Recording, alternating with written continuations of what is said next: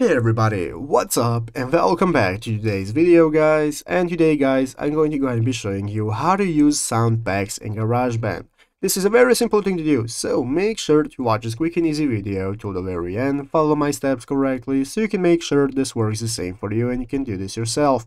But yeah guys, let's get straight into it. So the first thing you want to do is go ahead and open up the official GarageBand application on your mobile phone if you've not already. If you do not have the application, just go to the App Store and download it, and after opening it up, you'll be greeted by this main page right here, which is the home page where you can find all the instruments you can play, you have your audio recorder, and so on. So guys, let's go ahead and get started with seeing how we can use sound packs for our tracks. So the first thing I'm going to do is go right here into the upper left corner. Next to the tracks option, we have live loops. So I'm going to open up live loops.